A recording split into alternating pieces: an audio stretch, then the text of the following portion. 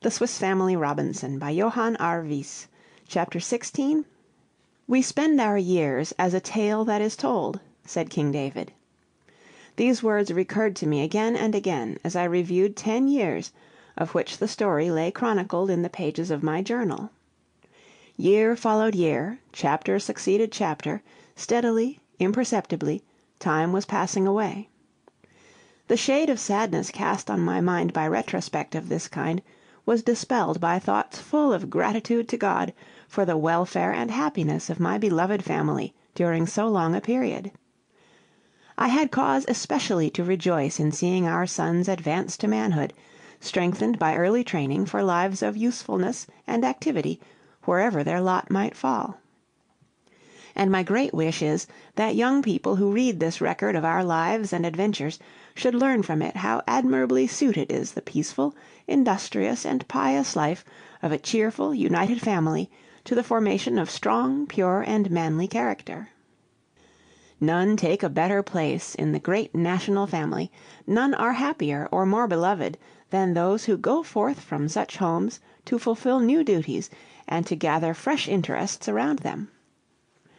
Having given a detailed account of several years' residence in New Switzerland, as we like to call our dominion, it is needless for me to continue what would exhaust the patience of the most long-suffering, by repeating monotonous narratives of exploring parties and hunting expeditions, wearisome descriptions of awkward inventions and clumsy machines, with an endless record of discoveries, more fit for the pages of an encyclopedia than a book of family history. Yet before winding up with the concluding events, I may mention some interesting facts illustrative of our exact position at the time these took place. Rockburg and Falconhurst continued to be our winter and summer headquarters, and improvements were added which made them more and more convenient, as well as attractive in appearance. The fountains, trellised verandas, and plantations round Rockburg completely changed the character of the residence which, on account of the heat and want of vegetation, had in former days been so distasteful to my wife. Flowering creepers overhung the balconies and pillars, while shrubs and trees, both native and European, grew luxuriantly in groves of our planting. In the distance, Shark Island, now clothed with graceful palms, guarded the entrance to Safety Bay, the battery and flagstaff prominently visible on its crested rock. The swamp, cleared and drained, was now a considerable lake, with just marsh and reeds enough beyond it to form good cover for the waterfowl whose favorite retreat it was. On its blue waters sailed stately black swans, snow-white geese, and richly colored ducks, while out and in among the water plants and rushes would appear at intervals glimpses of the brilliant sultan, marsh fowl, crimson flamingoes, soft blue-gray demoiselle cranes, and crested heron, all associating in harmony and with no fear of us, their masters. The giant frogs, Grace and Beauty, delighted Jack by actually attaining in time to the size of small rabbits, and, perfectly knowing their very appropriate names, would waddle out of the marsh at his call to eat a grasshopper or dainty fly. Beneath the spreading trees and through the aromatic shrubberies, old Hurry, the ostrich, was usually to be seen marching about, with grave and dignified pace, as though monarch of all he surveyed. Every variety of beautiful pigeon nested in the rocks and dovecots, their soft cooing and glossy plumage making them favorite household pets. By the bridge alone could Rockburg be approached, for higher up the river, where near the cascade it was fordable, a dense and impenetrable thicket of orange and lemon trees, Indian figs, prickly pears, and all manner of thorn-bearing shrubs, planted by us, now formed a complete barrier. The rabbit warren on Shark Island kept us well supplied with food, as well as soft and useful fur, and, as the antelopes did not thrive on Whale Island, they also were placed among the shady groves with the rabbits, and their own island devoted to such work as candle-making, tanning, wool-cleaning, and any other needful but offensive operations. The farm at Woodlands flourished, and our flocks and herds supplied us with mutton, beef, and veal, while my wife's dairy was almost more than she could manage. My boys retained their old love for giving names to the animals. They had a beautiful creamy white cow called Blanche, and a bull with such a tremendous voice that he received the name of Stentor. 2 fleet young onagers were named Arrow and Dart, and Jack had a descendant of his old favorite Fangs, the jackal, which he chose to call Coco, asserting that no word could be distinguished at a distance without the letter O in it, giving illustrations of his theory till our ears were almost deafened. Excellent health had been enjoyed by us all during these 10 years, though my wife occasionally suffered from slight attacks of fever, and the boys sometimes met with little accidents. They were all fine, handsome fellows. Fritz, now 24, was of moderate height, uncommonly strong, active, muscular, and high-spirited. Ernest, 2 years younger, was tall and slight. In disposition, mild, calm, and studious. His early faults of indolence and selfishness were almost entirely overcome. He possessed refined tastes and great intellectual power. Jack, at 20, strongly resembled Fritz, being about his height, though more lightly built, and remarkable rather for active grace and agility than for muscular strength. Franz, a lively youth of 17, had some of the qualities of each of his brothers. He possessed wit and shrewdness, but not the arch drollery of Jack. All were honorable, God-fearing young men, dutiful and affectionate to their mother and myself, and warmly attached to each other. Although so many years had elapsed in total seclusion, it continued to be my strong impression that we should one day be restored to the society of our fellow men. But time, which was bringing our sons to manhood, was also carrying their parents onward to old age, and anxious, gloomy thoughts relating to their future, should they be left indeed alone, sometimes oppressed my heart. On such occasions I would not communicate the sense of depression to my family, but turning in prayer to the Almighty Father, laid my trouble before him, with never failing renewal of strength and hope. My elder sons often made expeditions of which we knew nothing until their return after many hours, when any uneasiness I might have felt was dissipated by their joyous appearance, and reproof always died away on my lips.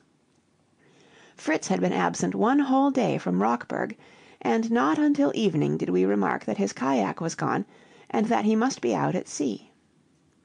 Anxious to see him return before nightfall, I went off to Shark Island with Ernest and Jack, in order to look out for him from the watch-tower there, at the same time hoisting our signal flag and loading the gun.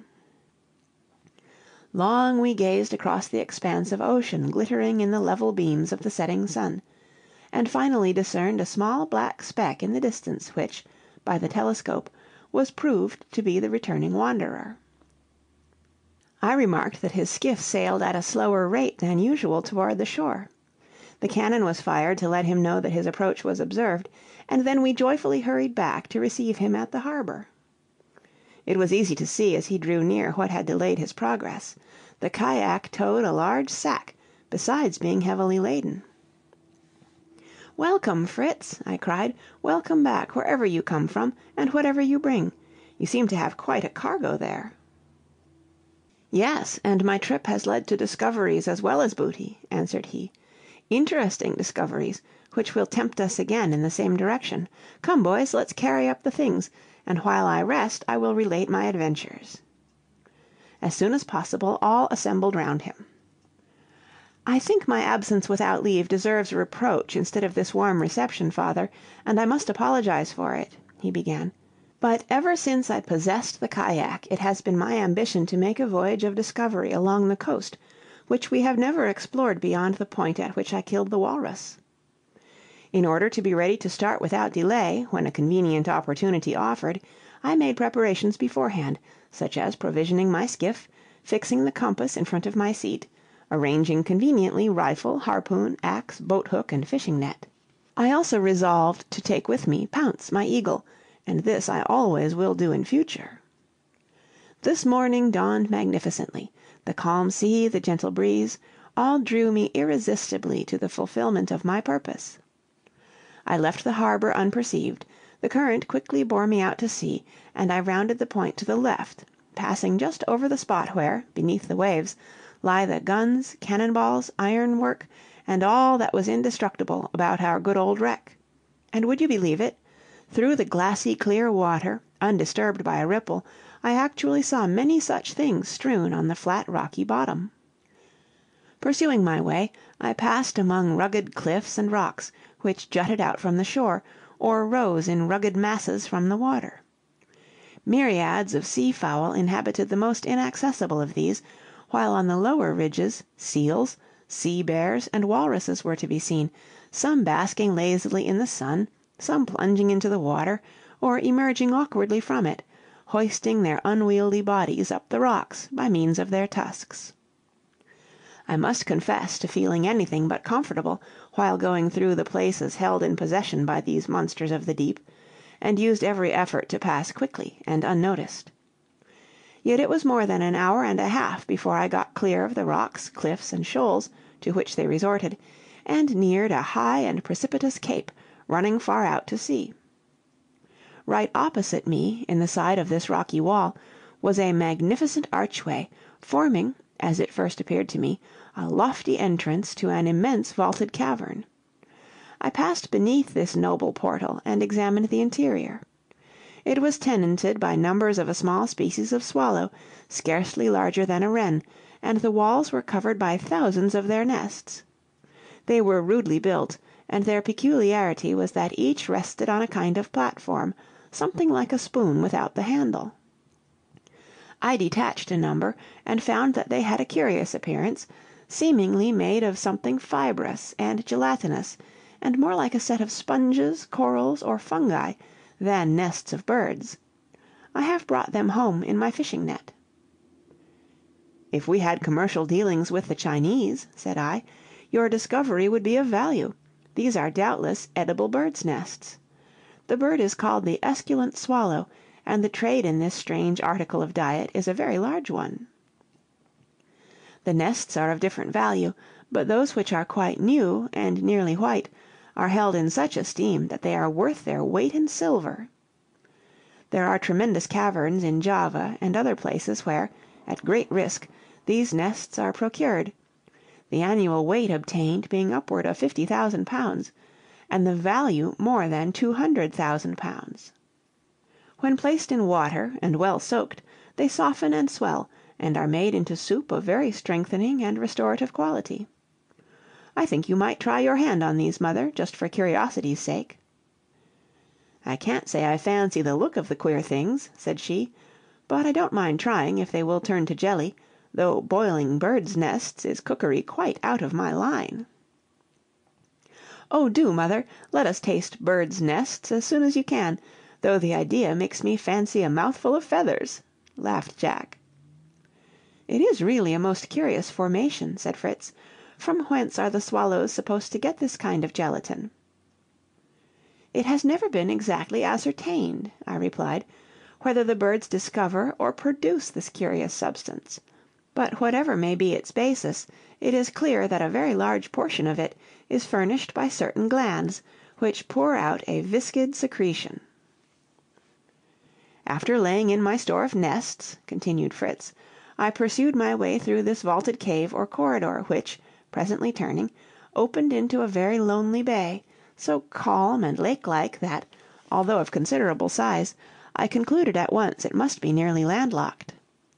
Its shores, beyond the rocky boundary through which I penetrated, extended in a fertile plain toward what seemed the mouth of a river, beyond which lay rough and probably marshy ground, and a dense forest of cedars, which closed the view. The water beneath me was clear as crystal, and gazing into its depths and shallows, I perceived beds of shellfish, like large oysters, attached to the rocks and to each other by tufts of hairy filaments. If these are oysters, thought I, they must be better worth eating, as far as size goes, than our little friends in Safety Bay; and thereupon I hooked up several clusters with my boat hook, and landing soon after on the beach, I flung them on the sand, resolving to fetch another load, and then tow them after me in the fishing net. The hot sun disagreed with their constitution, I suppose, for when I came back the shells were all gaping wide open, so I began to examine them, thinking that after all they were probably much less delicate than the small oysters we have learnt to like so much. Somehow, when a thing is to be examined, one generally needs a knife. The blade met with resistance here and there in the creature's body, and still closer examination produced from it several pearly balls like peas, of different sizes. Do you think they can be pearls? I have a number here in a box." "Oh, show them to us, Fritz!" cried the boys. "What pretty shining things, and how delicately rounded, and how softly they gleam!" "You have discovered treasure indeed!" I exclaimed. "Why, these are most beautiful pearls! Valueless, certainly, under present circumstances, but they may prove a source of wealth should we ever again come into contact with the civilized world. We must visit your pearl oyster beds at the earliest opportunity." "After resting for some time and refreshing myself with food," pursued Fritz, "I resumed my survey of the coast, my progress somewhat impeded by the bag of shellfish, which I drew after me; but I proceeded without accident past the mouth of the stream to the further side of the bay, which was there enclosed by a point corresponding to that through which I had entered, and between these headlands I found a line of reefs and sandbanks, with but a single channel leading out to the open sea, from which, therefore, Pearl Bay, as I named it, lies completely sheltered. The tide was setting strongly inshore, so that I could not then attempt a passage through it, but examined the crags of the headland, thinking I might perchance discover a second vaulted archway. I saw nothing remarkable, however, but thousands of sea fowl of every sort and kind, from the gull and sea swallow to the mighty albatross. My approach was evidently regarded as an invasion and trespass, for they regularly beset me, screaming and wheeling over my head, till, out of all patience, I stood up and hit furiously about me with the boat hook, when, rather to my surprise, one blow struck an albatross with such force that he fell stunned into the water. I now once more attempted to cross the reef by the narrow channel, and, happily succeeding, found myself in the open sea, and speeding homeward, joyfully saw our flag flying, and heard the welcome salute you fired. Here ended the narrative, but next morning Fritz drew me aside, and confided to me a most remarkable sequel in these words: "There was something very extraordinary about that albatross, father. I allowed you to suppose that I left it as it fell, but in reality I raised it to the deck of the canoe, and then perceived a piece of rag wound round one of its legs. This I removed, and to my utter astonishment saw English words written on it, which I plainly made out to be, 'Save an unfortunate Englishwoman from the smoking rock.' This little sentence sent a thrill through every nerve; my brain seemed to whirl; I doubted the evidence of my senses. Is this reality or delusion, thought I? Can it be true that a fellow creature breathes with us the air of this lonely region? I felt stupefied for some minutes. The bird began to show signs of life, which recalled me to myself, and quickly deciding what must be done, I tore a strip from my handkerchief, on which I traced the words, 'Do not despair, help is near.' This I carefully bound round one leg, replacing the rag on the other, and then applied myself to the complete restoration of the bird. It gradually revived, and after drinking a little, surprised me by suddenly rising on the wing, faltering a moment in its flight, and then rapidly disappearing from my view in a westerly direction. Now, father, one thought occupies me continually. Will my note ever reach this Englishwoman? Shall I be able to find and to save her?" I listened to this account with feelings of the liveliest interest and astonishment. "My dear son," said I, "you have done wisely in confiding to me alone your most exciting discovery. Unless we know more, we must not unsettle the others by speaking of it, for it appears to me quite possible that these words were penned long ago on some distant shore, where, by this time, the unhappy stranger may have perished miserably. By the smoking rock must be meant a volcano; there are none here." Fritz was not disposed to look at the case from this gloomy point of view, did not think the rag so very old, believed smoke might rise from a rock which was not volcanic, and evidently cherished the hope that he might be able to respond effectually to this touching appeal. I was in reality as anxious as himself on the subject, but judged it prudent to abate rather than excite hopes of success, which might be doomed to bitter disappointment. After earnest consultation on the subject, we decided that Fritz should go in search of the writer of the message, but not until he had so altered the canoe as to fit it for carrying 2 persons, as well as provisions sufficient to admit of his absence for a considerable time. Impatient as he was, he could not but see the wisdom of this delay. We returned to the house, and saw the boys busily opening the oysters, which they had had no time to do the previous night, and greatly excited, as ever and anon a pearl was found. "May we not establish a pearl fishery at once, father?" shouted they. "We might build a hut on the shore of the bay, and set about it regularly." An excursion to Pearl Bay was now the event to which all thoughts turned, and for which preparations on a grand scale were made. It was to form, as it were, the basis of the more important voyage Fritz had in view, and to which, unsuspected by the rest, he could devote all his attention. I took an opportunity one day, when all were present, to remark in a serious tone, "I have been considering, dear wife, that our eldest son is now of an age to be dependent on himself. I shall, therefore, henceforth leave him at liberty to act in all respects according to his own judgment, and, especially in the matter of voyages or excursions, he must not be hampered by the fear of alarming us, should he choose to remain absent longer than we expect. I have such entire confidence in his prudence, and at the same time in his affection for us, that I am certain he will never needlessly cause us anxiety." Fritz looked gratefully toward me as I spoke, and his mother ratified my words, embracing him affectionately, and saying, with emotion, "God bless and preserve thee, my boy."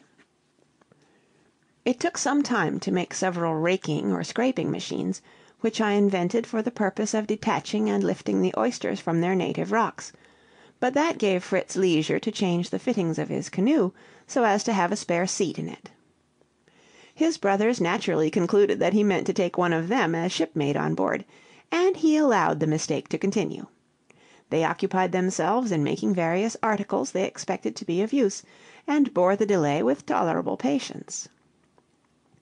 At last came the day when, taking leave of the mother and Franz, we went on board the yacht, accompanied by some of the dogs, while Jack, proudly occupying the new seat beside Fritz in the canoe, shared with him the honor of leading the way in the character of pilots. We passed safely through the rocks and shoals near Walrus Island into an expanse of calm water, sheltered by jutting cliffs, where the sea glanced like a mirror, and for the first time we observed the fairy-like shells of the paper nautilus sailing lightly over the dazzling surface. It was impossible to see these lovely seafarers without wishing to obtain specimens, and the canoe accordingly gave chase, presently securing half a dozen, which were handed to us in the yacht to be carefully preserved for the museum, and the place was ever after called Nautilus Creek. Further on we rounded a short promontory, flat, with an abrupt rock at the extremity, to which we gave the name of Cape Pugnose, and then at some distance appeared the grand cliffs of a headland, running far out to sea. This I suppose we should have to weather, but my pilots made no change in our course, and following the canoe, we soon came in sight of the majestic archway, which offered us a short passage to Pearl Bay. The wonderfully architectural appearance of the pillars, arches, and pinnacles, surrounding and surmounting this noble entrance, struck me with admiration, resembling parts of a fine Gothic cathedral, and inducing me to propose for it the name Cape Minster. A perfect cloud of little swallows darted from the cavernous entrance on our approach, divided into flocks, soared, wheeled, flew right and left, and finally returned in a body as swiftly as they came, to the sides of the long dark tunnel, which were festooned with their nests. We detached a number of these as we passed, taking care to leave those containing eggs of young. The best were at a considerable height, but the broken shelving rocks afforded, in some places, footing for such daring and active climbers as Fritz and Jack, and they quickly obtained as many as we could possibly require. Our progress was much assisted by the tide, which, like a current, bore us onward along the nave of this natural cathedral; aisles, transepts, screens, and side chapels appearing between the columns and arches, which in the dim religious light were revealed to our wondering eyes. On emerging into the dazzling sunshine, we found ourselves floating in the calm expanse of Pearl Bay; but it was some minutes before we could look around on the bright and lovely scene. Fritz had not overrated its beauty, and the romantic islets which studded its waters seemed to give the effect of a pleasant smile to features already perfect. We cruised about for some time, surveying the coast with its fertile meadows, shady groves, gently swelling hills and murmuring brooks, seeking a convenient landing place in the vicinity of the shallows where lay the oyster beds. This we found, close to a sparkling streamlet, and as the day was fast declining, we made speedy arrangements for burning a watch-fire, after which we partook of a hasty supper, and leaving the dogs, with Coco the jackal, to sleep on shore, we returned on board the yacht for the night, anchoring within gunshot of the land. The coast being quite strange to us, I knew not what wild beasts might frequent it, but, though I did not fear that any would approach us by swimming, yet I was glad to have with us our lively little ape, Mercury, the successor of our old favorite Knips, long since gathered to his fathers; for he occupied at night a cozy berth on deck, and was certain to give vociferous notice, should anything alarming occur. Fritz moored the cajack alongside and came on board. The night passed in peace, although for a time we were disturbed by the yelping of jackals, with whom Coco persisted in keeping up a noisy conversation. We awoke at daybreak, and after breakfast à la fourchette, we repaired in haste with nets, scrapers, and all other requisites to the oyster beds, where we worked with such diligence and success that in the course of 2 days we had an immense pile of shells built up like a stack on the beach, and left to decay. I collected a quantity of seaweed to spread over them, which was afterward burnt to make alkali, when we returned to secure our harvest of pearls. Every evening we went out shooting in the neighborhood, and kept ourselves supplied with game of one sort or another. The last day of our fishery we started earlier, intending to make a longer excursion into the woods. Ernest set off first with Floss, Jack and Coco strolling after them. Fritz and I were still employed in taking on board the last load of our tools, when we suddenly heard a shot, a loud cry of pain or fear, and then another shot. At the first alarm the other 2 dogs rushed away from us toward the spot, and Fritz, who had just called Pounce from his perch to accompany us in the ramble, let him fly, and seizing his rifle, darted off in the same direction. Before I could reach the scene of action, more shots were heard, and then a shout of victory, after which appeared through the stems of the trees the disconsolate figure of Jack, hobbling along like a cripple, supported on each side by his brothers. When they came near me they stopped, and poor Jack, moaning and groaning, began to feel himself all over, as if to search for broken bones, crying out, "I'm pounded like a half-crushed peppercorn." On examination I found some severe bruises. "Who or what has been pommeling the boy?" I exclaimed. "One would think he had been beaten." "It was a huge wild boar," said Ernest, "with fierce eyes, monstrous tusks, and a snout as broad as my hand." We took Jack down to the yacht, bathed his bruises, gave him a cooling drink, and he soon fell fast asleep in his berth, where I left him, and returned to the shore. "Now, Ernest," said I, "enlighten me on the subject of this adventure. What you and the boar did is quite a mystery to me." "Floss and I were going quietly along," replied he, "when suddenly there was a rustling and snorting close by, and a great boar broke through the brushes, making for the outskirts of the wood. Floss gave chase directly, and the boar turned to bay. Then up came Jack with Coco, and the gallant little jackal attacked the monster in the rear. In another moment, however, he was sent sprawling upon his back, and this so provoked his master that he fired a hasty, ill-directed shot. The brute's notice and fury at once turned upon Jack, who prudently took to his heels, when I attempted to check the career of the boar by a shot, which, however, only slightly wounded it. Jack stumbled and fell over the root of a tree, just as the animal came up with him. "Help! Murder!" shouted he, and if the other dogs had not then arrived, and all together tackled the boar, I fear it would have been a case of murder indeed. As it was, the poor fellow got mauled and trampled upon dreadfully. As I was waiting for an opportunity to fire without any risk of hitting Jack, Pounce rushed through the air and darted upon the beast, and Fritz came up quickly and shot it dead with a pistol.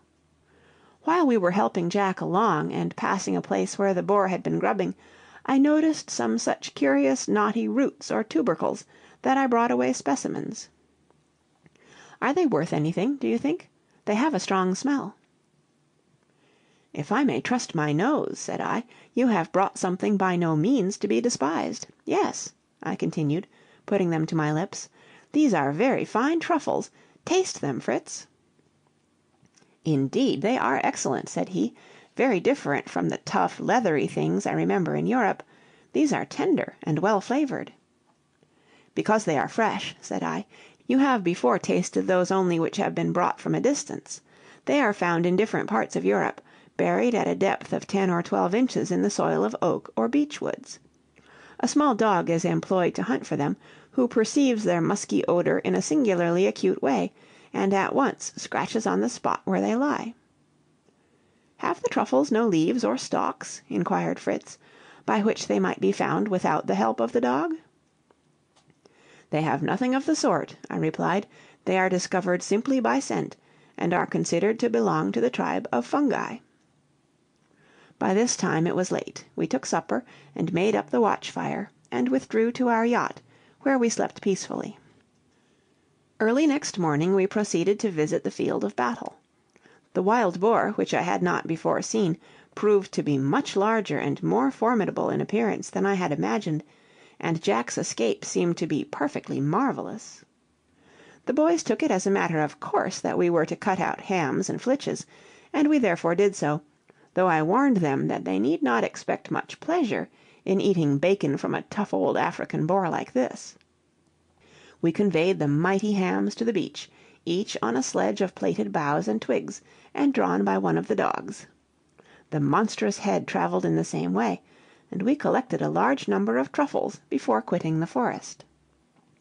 As soon as the dogs were released, they rushed back to the scene of operations in the wood, comprehending that they were now free to feast on what remained there.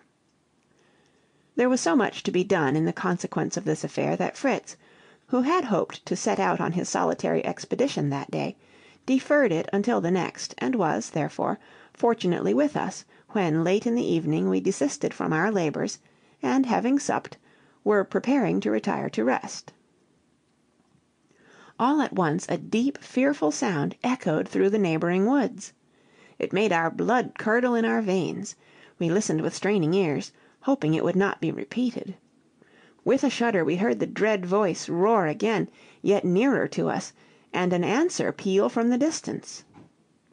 "We must find out who are the performers in this concert," exclaimed Fritz, springing to his feet and snatching up his rifle. "Make the fire blaze, get on board the yacht, and have all the guns in readiness. I am off to reconnoiter in the canoe." We mechanically obeyed his rapid orders, while the bold youth disappeared in the darkness, and after heaping fuel on the fire, we went on board, and armed ourselves with cutlasses, besides loading all the guns, waiting in readiness either to land again or to quit the coast. We presently saw the whole pack of our dogs, as well as Coco the jackal and the little ape Mercury, who had been tempted by the truffles to stay with them in the woods, come galloping at full speed up to the fire. Mercury was evidently excessively discomposed at finding us gone. He gnashed his teeth and chattered as though in fear, looking hopelessly at the water, through which he could not venture. The dogs planted themselves by the fire, gazing fixedly landward, with ears erect, and occasionally uttering a barking challenge or a suppressed howl. Meantime the horrid roarings approached nearer, and I concluded that a couple of leopards or panthers had been attracted by the scent of the boar's carcass.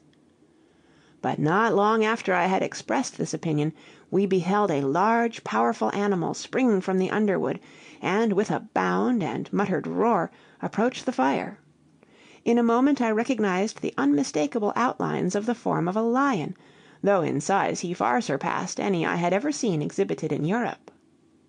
The dogs slunk behind the fire, and the lion seated himself almost like a cat on his hind legs, glaring alternately at them and at the great boar hams which hung near, with doubtless a mixed feeling of irritation and appetite, which was testified by the restless movement of his tail. He then arose and commenced walking up and down with a slow and measured pace, occasionally uttering short angry roars, quite unlike the prolonged full tones we had heard at first. At times he went to drink at the brook, always returning with such haste that I fully expected to see him spring. Gradually his manner became more and more threatening. He turned toward us, crouched, and with his body at full stretch waved his tail, and glared so furiously that I was in doubt whether to fire or retreat, when through the darkness rang the sharp crack of a rifle. "That is Fritz!" exclaimed every one, while with a fearful roar the lion sprang to his feet, stood stock-still, tottered, sank on his knees, rolled over, and lay motionless on the sand. "We are saved!" I cried. "That was a masterly shot. The lion is struck to the heart. He will never stir again. Stay on board, boys. I must join my brave Fritz." In a few moments I landed. The dogs met me with evident tokens of pleasure, but kept whining uneasily, and looking toward the deep darkness of the woods whence the lion had come. This behavior made me cautious, and, seeing nothing of Fritz, I lingered by the boat, when suddenly a lioness bounded from the shadow of the trees into the light diffused by the fire. At sight of the blazing fagots she paused, as though startled, passed with uncertain step round the outskirts of the illuminated circle, and uttered roarings which were evidently calls to her mate, whose dead body she presently discovered. Finding him motionless, her manner betokened the greatest concern. She touched him with her forepaws, smelt round him, and licked his bleeding wounds. Then raising her head, she gnashed her teeth, and gave forth the most lamentable and dreadful sound I ever heard, a mingled roar and howl, which was like the expression of grief, rage, and a vow to be revenged, all in one. Crack! Another shot! The creature's right forepaw was lamed, and the dogs, seeing me raise my gun, suddenly gathered courage, and ran forward just as I fired. My shot also wounded the lioness, but not mortally, and the most terrific combat ensued. It was impossible to fire again, for fear of wounding the dogs. The scene was fearful beyond description. Black night surrounded us. The fitful blaze of the fire shed a strange, unnatural light on the prostrate body of the huge dead lion, and on the wounded lioness, who fought desperately against the attack of the 4 gallant dogs, while the cries, roars, and groans of anguish and fury uttered by all the animals were enough to try the stoutest nerves. Old Juno, staunch to the last, was foremost in the fray. After a time I saw her change her plan of attack, and spring at the throat of the lioness, who in an instant raised her left paw, and at one blow the cruel claws had laid open the body of the dog, and destroyed the life of the true and faithful companion of so many years. Just then Fritz appeared. The lioness was much weakened, and we ventured to go near enough to fire with safety to ourselves, and finally I dispatched her by plunging a hunting knife deep in her breast. Ernest and Jack were summoned from the yacht to witness the completed victory, and I regretted having left them on board when I saw how greatly the noise and tumult had alarmed them, unable, as they were, to ascertain what was going on. They hastened toward us in great agitation, and their joy on seeing us safe was only equaled by the grief they felt on learning the death of Juno. The night was now far advanced. The fire burnt low, but we piled on more wood, and, by the renewed light, drew poor Juno from between the paws of the lioness, and by the brookside washed and bound up the torn body, wrapped it carefully in canvas, and carrying it with us on board the yacht, that it might be buried at Rockburg, whither on the following day it was our purpose to return. Wearied and sorrowful, but full of thankfulness for our personal safety, we at length lay down to sleep, having brought all the dogs on board. Next morning, before quitting Pearl Bay, we once more landed, that we might possess ourselves of the magnificent skins of the lion and lioness, whose visit, fatal to themselves, had caused such a commotion during the night. In about a couple of hours we returned to the yacht, leaving the flayed carcasses to the tender mercies of the birds of prey, sure to be attracted to them. "Homeward bound!" sang out the boys, as they cheerily weighed anchor, and prepared to stand out to sea. I could see, though he did not complain, that poor Jack had not recovered from the Boer's rough treatment, and moved very stiffly. "You must pilot us through the channel in the reef this time, Fritz," said I, adding in a lower tone, "and then is it to be farewell, my son?" "Yes, dear father, au revoir," returned he, brightly, with a glance full of meaning, while he threw into his canoe a cushion and a fur cloak. "Thanks, Fritz, but I'm going to honor them with the care of my battered bones in the yacht here. You are awfully considerate, though, old fellow," remarked Jack, not for a moment doubting that his brother expected him to return as he came, beside him in the cajack. Fritz laughed and commended his decision; then springing into his skiff, he led the way toward the open sea. We followed carefully, and soon passed the reef, after which the boys were very busy with the sails, putting the vessel on the homeward course, when, waving his hand to me, Fritz turned in the opposite direction, and quickly vanished beyond the point, which I afterward named Cape Farewell. When missed by his brothers, I said he had a fancy to explore more of the coast, and if he found it interesting, he might, instead of only a few hours, remain absent for 2 or 3 days. Toward evening we sailed into Safety Bay.